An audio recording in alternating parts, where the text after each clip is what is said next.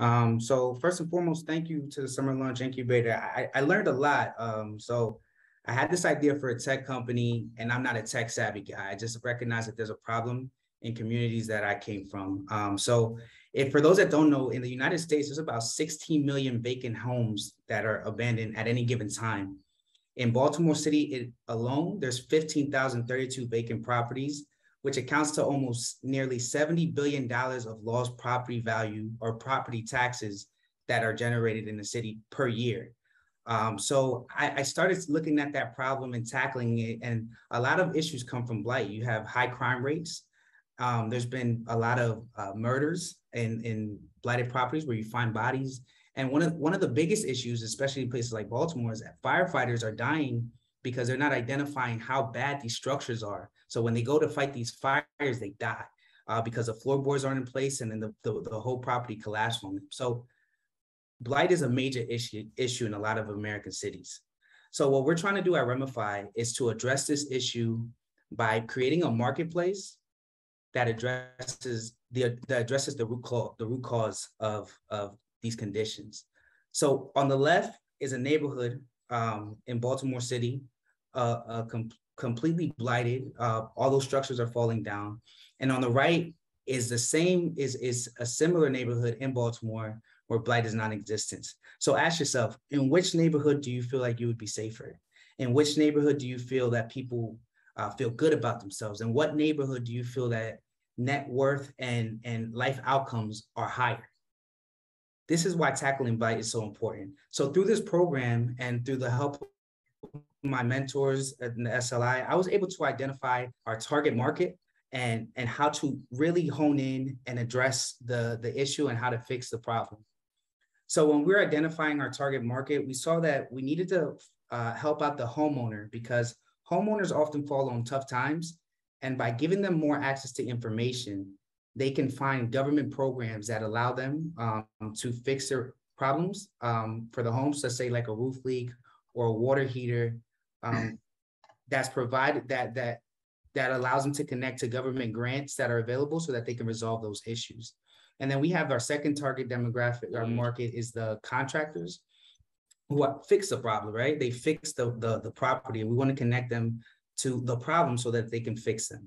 And then the investor, we want to ensure that they understand what is coming in the areas where they want to invest. So oftentimes investors neglect areas because they don't know the strategic plan or the master plan from any given community. And then the municipal government, we want to ensure that those governments are able to generate income from these vacant properties, right? Because when they lose money, that means they have a lesser ability to pay for firefighters, lesser ability to pay for police, and it lowers the quality of the education for the young people that live in their communities because of lack of revenue. So how do we do it? So we worked on the minimum viable product. Again, thank you to my mentors, because they really helped me with this stuff. I didn't know anything about Wix, and Karam helped me out with that. So one of our minimum viable products, this is from the mobile app that we created.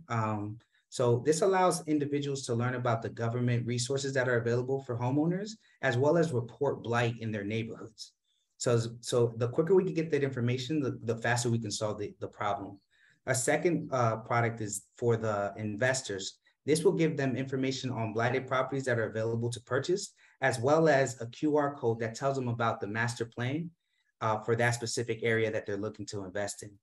And then at $99 a month, we have the contractors, who are one of the most vital pieces in this, right? Because we want to ensure that they're not only fixing the property, but they're doing it the right way. So on this app, they'll be able to get licensed and insured and bonded, as well as allow individuals who need to repair properties to request an estimate through our contractors. And let's not forget the municipal government and how we're going to help them. So what we want to do is address a lot of the issues that occur in those communities. So we want to identify the blighted properties, verify that they are blighted, and then help that segment to dispose of the properties. So whether that be through our own channels or working through third parties and connecting them so that they can dispose of these properties as soon as possible. So I came to REMEFY. It was a long journey to get to REMEFY. So I spent the last 12 years of my life trying to work in low-income communities to try to create equitable opportunity. So I believe in equality of opportunity. And the closer we get to that, the better the outcomes for these communities. So in the past, I've been a restaurateur, a restaurant owner. I've run for public office. I've been a realtor. I've even spoken in front of the House Democrat committees on blighted properties in the state of Pennsylvania. And what I recognize is that we can do a lot of good things in communities, but real estate and land acquisition is one of the greatest systemic barriers for a lot of people. So you'll notice that in neighborhoods that are more stabilized, it doesn't really matter what's going on there. If the neighborhood is stabilized, the life outcomes for the residents are much better. And if you go to areas where they're blighted, you see that individuals that live in those areas have a lower life expectancy because there's less resources available to them and there's less economic prosperities in those areas. So here's a picture of some kids playing basketball next to an abandoned property, right? So when you live in poor conditions, for the most part, you don't recognize that you're poor. You don't recognize what the conditions that you're living in are. But it's our responsibility to do something about those conditions. And that REMEFY is our way of being community activists, disguising it as entrepreneurship, right? So we want to make sure that we can create a system that allows for individuals to move up that social economic ladder and give them a better prospect for their lives. So moving forward, again, I mentioned I wasn't really a big tech guy. So I do need some help in identifying some web developers and data analysts, because there's more things that we want to do, but we want to start with these 4 core folks, target markets. And then we also want to, if anyone is aware of anybody in municipal governments that they can connect me with, specifically in the housing and economic development departments, I would love to sit down and speak with a few of those folks.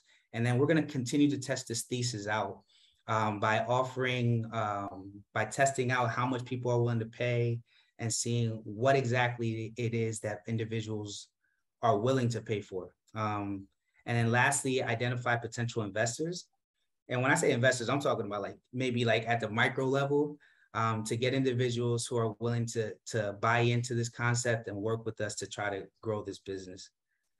So I put my contact information down here. And lastly, before I go, I just want to make sure that I recognize my mentors, because they were excellent for me. They really helped me to hone down on the idea, because as many of you know, working with government, working on this societal issues, there's such big problems, and to hone in and try to find solutions and get to where you want to get to is very difficult sometimes, because it seems like problems just compound. But they did a great job, and I'm very appreciative to them, and I'm also very appreciative to Amy and Ben for all the work that they've done with the Summer Launch Incubator. So thank you very much. You got it. Amy, you're muted, but I believe Catherine, you're going to speak as the mentor. Is that right? That is right. Let it rip. Yeah. So my name is Catherine Weil, and I had the pleasure of getting to work with Juan and REMEFY along with our co-mentor, Karam. So we had a great, month-long relationship here, getting to know Juan and watching him tackle obviously a huge, very complex problem. He came in, he was very passionate about it, was ready to jump in to kind of start developing that solution and bringing in, a developer and going after investors. And we were able, kind of taking a step back to look at, validating the problem. We know there's a problem, are there validated, consumers who are going to pay for a solution? Who are they? What is their problem? And is the solution you think, the solution that they have? And so he's done a really great job about digging into that a little bit more, identifying, 4 key stakeholders and consumers, and has done some market research and some customer surveys with them, and is, definitely on a great track to start pushing out his MVP and really testing this idea, and tackling a really large, complex problem that has, socioeconomic and political and personal implications for our communities. He has a great background in real estate, has been an entrepreneur for a long time, has worked in community development, and has all the skills to really kind of drive at something. So that's been really great to watch, and very excited to see him take this on, and happy to continue supporting in any way, and I wish you all the best. It's been really great watching you take this beast of a problem and really kind of honing in a clearer pitch on it. Thanks, Catherine. You know, it's really a global problem. And as one knows, I made a connection to somebody in Australia who is, again, focusing on similar issues there. So he knows that at least there is, a tremendous market for this. How he focuses and how he gets his first validation on this will be exciting for us all to watch. So thank you, Catherine and Karam, for guiding him along.